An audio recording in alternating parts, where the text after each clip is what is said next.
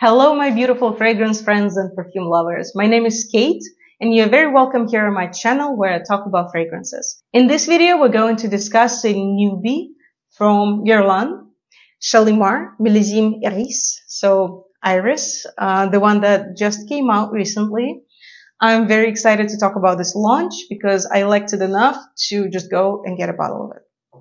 But before that, don't forget to subscribe, to give this video a like, and just stay with me for more. We have a lot of fun here and discuss a lot of great, beautiful fragrances. Okay, so about this new launch of Millésime. I like it, and I'm going to share my opinion. Okay, I already kind of shared my opinion with you. I'm going to expand and tell you why I like it. By the way, while I'm spraying it, tell me what you think. Did you try it? What's your opinion on this new Shalimar? Because I know that the opinions are a little bit polarized, and some people think that it's not a real Shalimar. Some people say, oh, finally we got something we wanted. So I'm really curious what you think. So it's a classic Shalimar. This one opens with bergamot in the top notes. It's definitely citrusy. And then very quickly it transforms into this pretty strong iris. I love this iris here. It's just the iris I like. I don't really enjoy smelling iris when it's too much like a carrot or when it's very papery and very dry. I don't love very dry scents. This one is exactly for me. I'm actually starting to explore irises now because I noticed that I have been neglecting this note. So if you have your favorite irises, please write in the comments, and I will be really happy to test them. Okay, so coming back. So then in the base, it becomes softer and not as iris forward.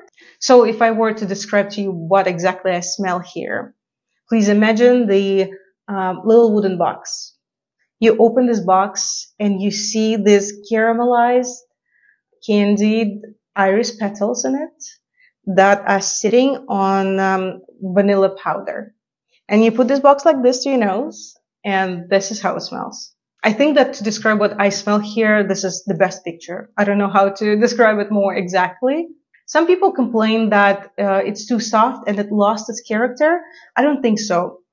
I just think that this is Shalimar for beginners. You know, it's kind of a step towards a little bit more serious and strong and potent Shalimar, which is this. I have the regular EDP that you can buy at stores today. I actually also have the 60s version of Extrait de Parfum, so extract. If you want me to film a video about that, please let me know. I just decided not include it here.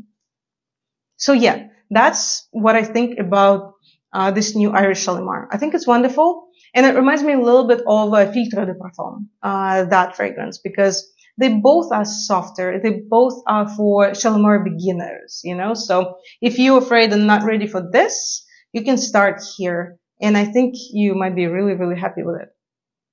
And yes, I have a little surprise to you. If you notice, there's this small guy sitting here. And this is actually Shalimar Millésime Tonka, the one that was launched last year. I don't have a bottle, as you see, but I also wanted to share my opinion on this guy with you. Tonka. It opens up with a little bit of bergamot, of course, because this is classic Shalimar structure, but there's also this beautiful almond. I really like almond here. Almond cherry. You know, Tonka beans? They smell like cherry a little bit, cinnamon, and almond, like this trio together. If you're not sure how Tonka beans smell in a fragrance, just go to your closest Sephora or just Kilian Boutique or wherever they sell Kilian and smell Angel's Share. So Angel's Share is a very good representation of how Tonka beans smell in fragrances, that note, because it's really Tonka forward. This one is softer version because it's more powdery. It's easier. It's not as strong as Angel Share or any other fragrances from that family. In the dry down, it becomes, of course, more and more powdery, more vanilla.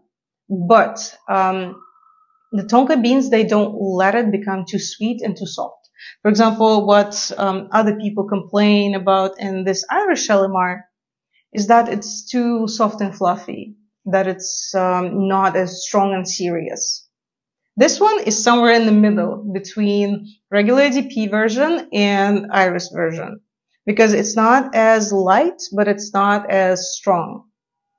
And also a couple words about the regular Shalimar EDP version.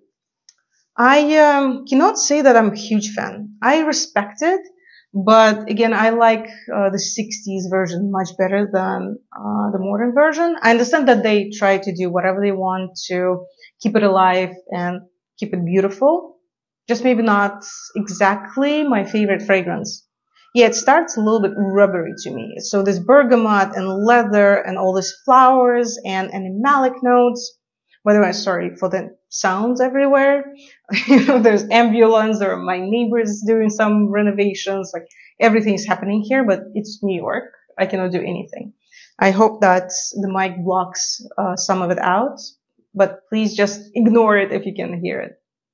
Yes, this Shalimar is more citrusy than these versions. I guess they just put the citrus a little bit aside so it doesn't distract us from Tonka and Iris.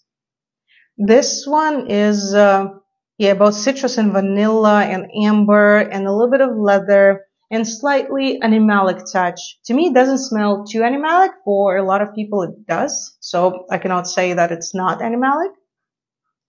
Yeah, actually, I like it a lot now. This is my opinion on 3 Shalimars. The 2 years ago launch of Shalimar Vanilla, I think it was called Millésime Vanilla, correct me if I'm wrong. I never smelled it, so I cannot tell you what I think about it. But at least I have understanding about these guys, and I'm really happy about it. So, what do you think? Tell me, have you tried it? Have you tried any of these fragrances? Let me know what you think. And of course, let's meet in my other videos. Bye bye.